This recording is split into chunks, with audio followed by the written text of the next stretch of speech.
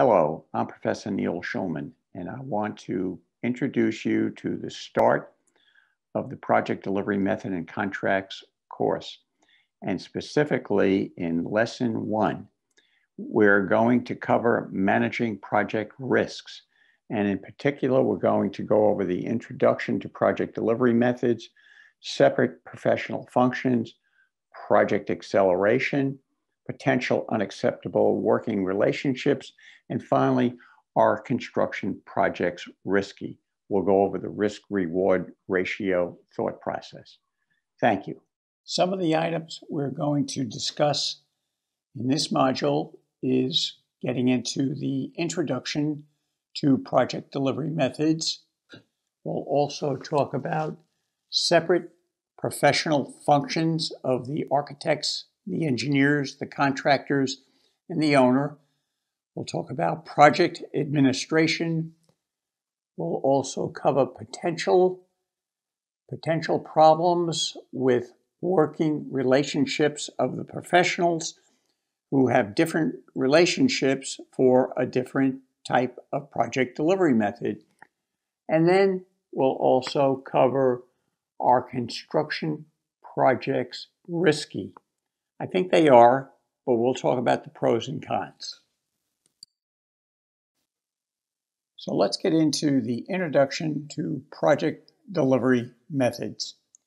An owner's goal is choosing a project delivery method. It's up to the owner to make that decision. The owner wants to ensure that it meets the project objectives, fits within the culture of their organization, allows the project to be delivered on time, within budget, with good quality and proper safety, and finally, managing a project and its risks and challenges really decides on the combination mix of the professionals depending on the project delivery method, which we will get into soon. The next item we're covering is the separate professional functions of the architect and the contractor. On all projects, we have architect, engineers, and the contractor, but depending on their relationships, that will determine the project delivery method. Communication between these two organizations, the A&E and the contractor, is key. Actions of one can have an impact on the other. Consultation and communication between the parties is important to maintain a good budget, a good schedule, great quality, and minimize scope creep. Another item I wanted to cover today is project acceleration. Sometimes you can go too quickly on a project. Obviously, the owner wants a project delivered quickly. The owner wants early completion, which is very important, not only to the owner, but also to the user who's going to occupy the facility. And there are risks with going too fast in either or both phases. That is, in either the design phase or the construction phase. Another risk is incomplete or conflicting documents, which we will cover later in much more depth. For example, in constructability. Hi, I hope you're enjoying this free lesson from the University of Maryland's Project Management Center for Excellence. If you want to check out more lessons just like this one, click the link in the description below where you'll be able to go to our website on executive project management. There, you can find edX courses, professional short courses where you can learn from an instructor like me, as well as request custom team training for you and your organization. All right, let's get back to the lesson and I'll see you at the end. The next item to cover is potential unacceptable working relationships. This can occasionally happen.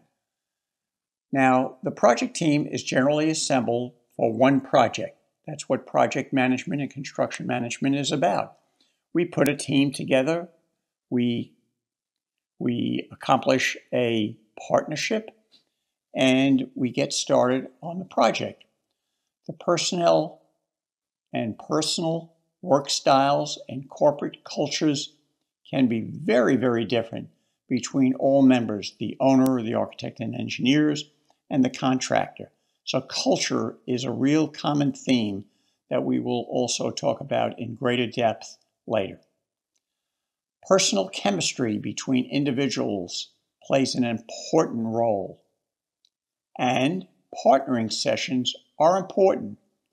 These are sessions that are held and run by a third-party facilitator, generally, to get all the players together and talk about not only the project, but sometimes their personal lives, and get into a good working relationship between all the members of the team.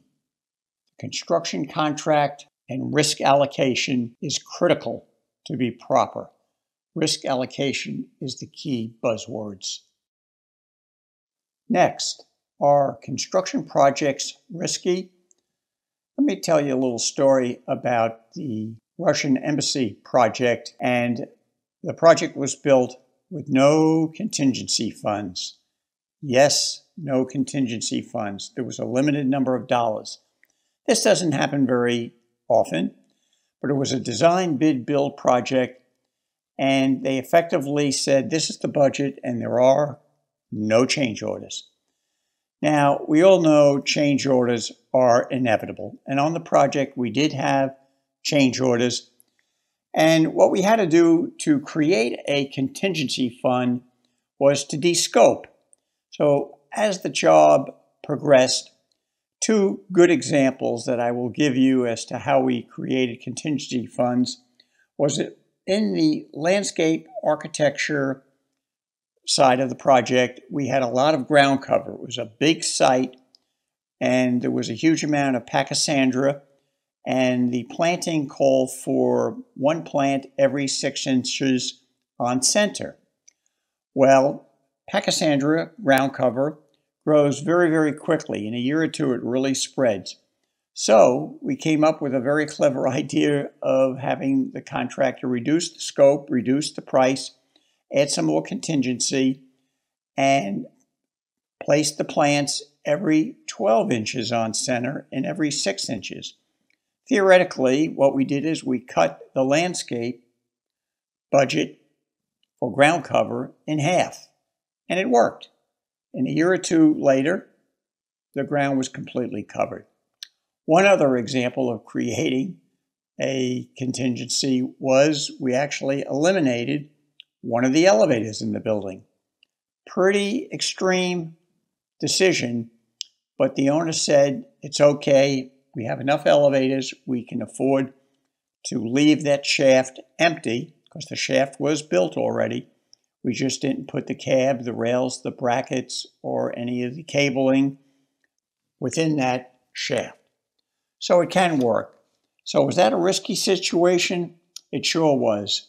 So make sure you do have contingency funds on your project, regardless of the project delivery method.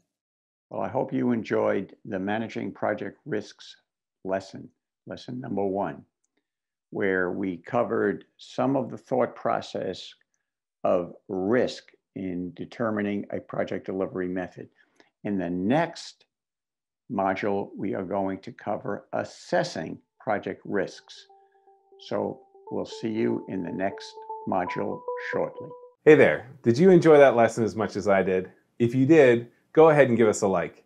If you want to see another one, go ahead and subscribe. And if you have any questions or comments, put them below and we'll get back to you as soon as we can.